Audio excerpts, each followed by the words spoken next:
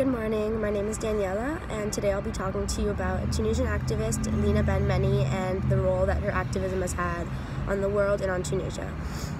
Censorship has been used as of today by many dictators all over the world as a means of silencing people, and while at times this has been not effective, but at the very least not dangerous, sometimes it has been used to a dangerous fault where the violence that is going on has been kept silent at the expense of the lives of many people. And Tunisian activist Lina Mhenni wanted to do something about this, and she thought that the violence that was being hidden should be hidden no longer and should be really viewed by the world around her so that something could be done to stop it. She inspired a rise against the Ben Ali regime in Tunisia by remaining undeterred by its constant attempts of censorship. The Ben Ali regime tried to censor her Twitter and her Facebook, but she continued to post on her blog, and she was the only one who was posting. She was the only one who got the word out about the violence and the corruption of the Ben Ali regime, and she was able to save hundreds of lives. She was able to get the word out about the violence that was going on. So today I'll be talking to you about the attempts at censorship of the Ben Ali regime. I'll be talking to you about Mhenni and her life and how she was brought up, what inspired her activism, and what Mhenni fought for, as well as her lasting effect on the world and on Tunisia.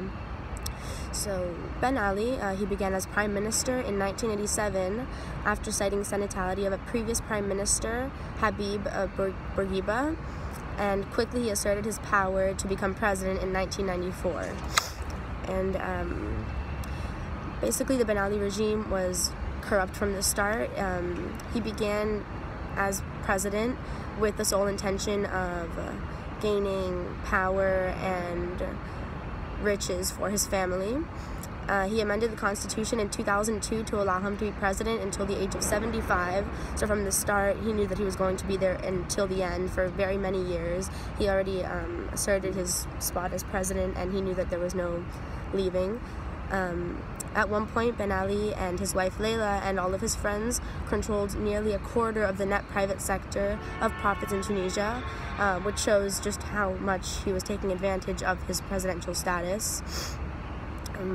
Basically, he would amend certain laws and rights of the people around him, people in other businesses, so that he would control all of the profit and have the majority of it, rather than letting other people benefit from some of the profit as well.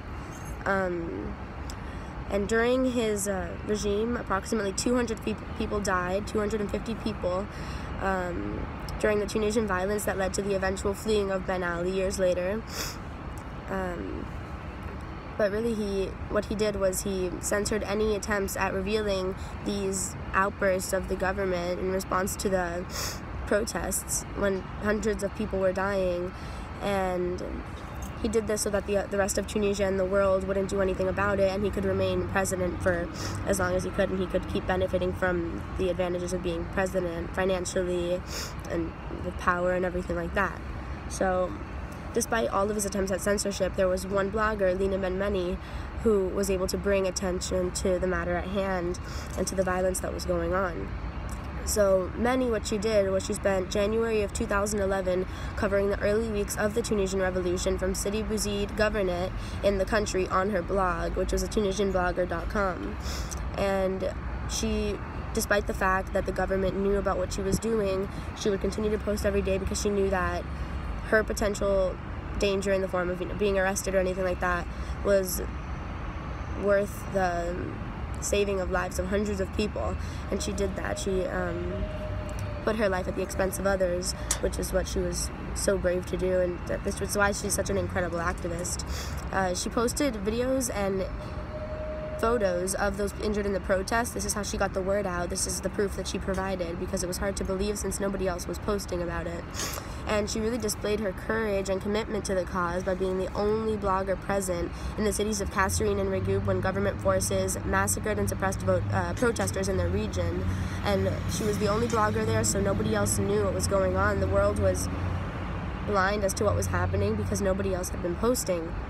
And when the Ben Ali regime realized that the information that Mhenni was revealing to others could be very detrimental to, what they were doing, it censored her Twitter and her Facebook. But again, to no avail because she continued to post on her blog, and she really was able to show, the importance of civil disobedience, and she knew that if something that the government was doing was not right, she was able to stand up against it despite the laws that were being created against her.